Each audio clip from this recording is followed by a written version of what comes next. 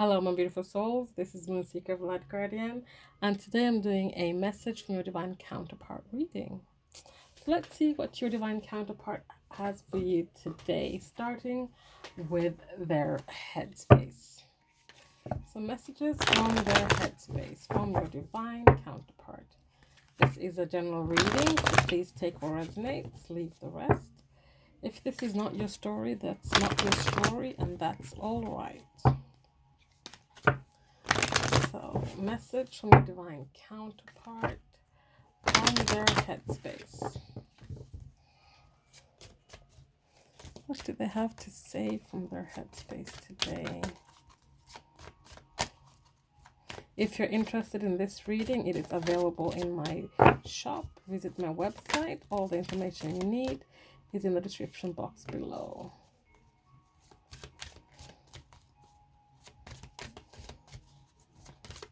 One more, Spirit, please. Thank you.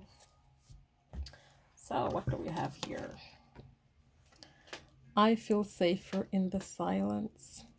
So your person might have no communication with you. They might not want to have any communication with you right now. You might have reached out. They might not have answered. They might have blocked you on everything. They just feel safer in the silence right now. They have a lot going on in their head. I feel like it's a bit heavy, a bit clouded. And they just, have a lot on their plate, a lot of their mind. They're thinking about the things that they've said and done in the past. And right now they're like, you know what? I don't want to say anything. I don't want to do anything because I don't want to mess anything up any further.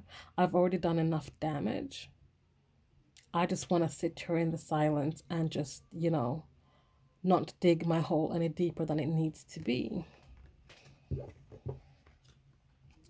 We have her, is it possible to forgive and forget? And we got this last week as well.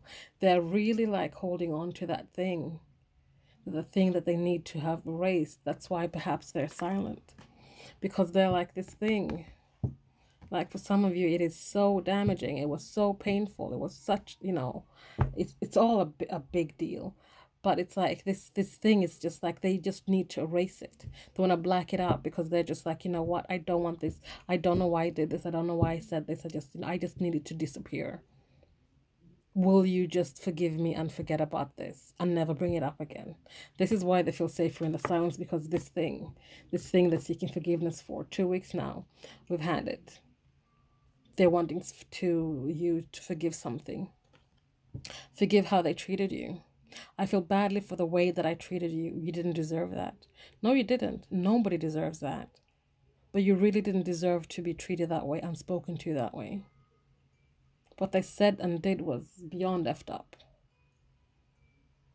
And they know that shit they did was like, that's why they're like, is it possible to forgive and forget? Because as effed up as it was, I just want to perhaps come back, apologize, perhaps have some kind of hope or possibility to move forward, to move to something new. But this thing sits there as an elephant in the room, as that one thing that they need to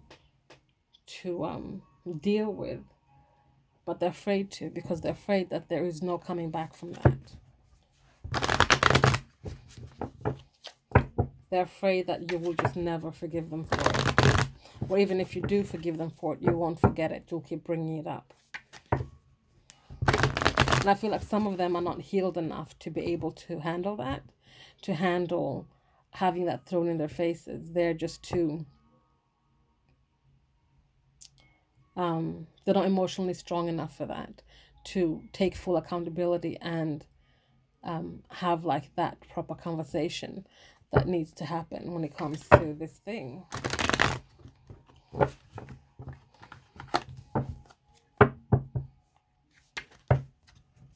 Okay, messages from their heart space.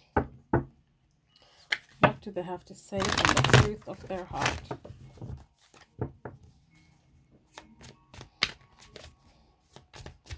Heart space messages.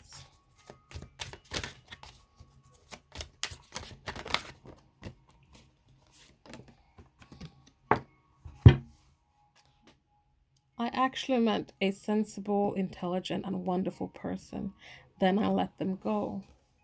Then they let them go because they treated them badly. And they said things they shouldn't have. They know in their heart space that you were their person. You were the person that they manifested, the person that they called out to the universe that they wanted. And they delivered you. And then they let you go. They let you go. No, they didn't. And I feel like the biggest thing they did here was that they let you go. And they treated you badly.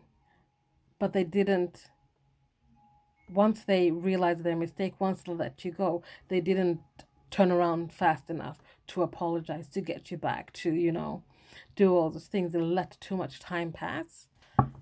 But that's for some of you. What else?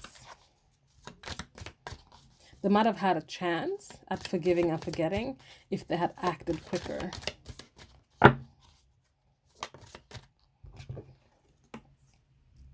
It has always been you. So in the heart space, they're like, it's always been you. Since the day we met, it has always been you. Will always be you. But yes, I effed up. And I did what I did and I said what I said. Now I'm having to go through some stuff in order for me to find a way back. Find a way back where you can perhaps someday forgive me and let this go. What else do we have? My darkest days are behind me. This could be related to the reading I did yesterday. So if you haven't seen it, go to my YouTube and check it out. But my darkest days are behind me. They've gone through the shadow work. They've been healing and growing and learning and transforming. And they know that they need to come forward with an apology, come forward with an explanation, come forward with it'll be different for people watching this, but they need to come forward with something. They have learned something on this healing journey that they're on, and they need to they know that they need to express themselves to you in a way where they can be understood. That's why right now they're like, in my headspace, they're like, I'm safer in the silence. I'm just going to be quiet now until I learn how to vocalize my words. Speaking of which, let's look at unspoken words here. Unspoken words from the material world. Things that they want to say to you, that they can't perhaps find the strength or courage to say. This could be because they haven't found their voice yet. Or just, whatever reason. They just can't say this to you. So this is what they want you to know. I wish they could just say to you.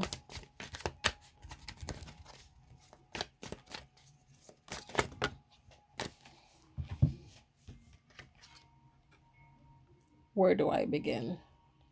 They don't know where to begin to start explaining all this to you, how to start asking you forgiveness, how to start expressing their emotions, expressing their love for you, expressing to you, that it's always been you. It'll always be you. They don't know where to begin when it comes to all of this. I needed to heal. They needed to step away to heal because whatever energy led them to this, which was like their fears, their doubts, limiting beliefs, led them to treating you this way, was because they needed to heal. They were damaged. But the darkest days are behind them now. They have healed now. And they can now also better try to draw up a plan or something to where they begin. We also have here, if I let you in, will you stay? They still carry a bit of fear. They fear that you're going to reject them. They fear that they're going to open up, let you in, pour all of this out to you for you to just turn around and walk away. They're still having doubts that you wouldn't forgive them. You wouldn't stay if they let you in. But also have here, like, let's get it on. Let's just get it on. Let's just, perhaps throw ourselves in head first and see what happens. We'll allow nature and the ebb and flow of the universe to just lead us and guide us to where you guys begin. where they begin. Not only is it their energy, that the energy of you that they're missing, your essence, your mind, body, and soul, your physical body as well. So guys, that is today's reading. Thank you so much for watching. Again, if you're interested in this reading, you can find it on my website. Just go to the description box below. There's a link there straight to this reading. Please like, comment, subscribe, share if you feel so inclined, and I'll see you guys next time. Thank you so much. Bye.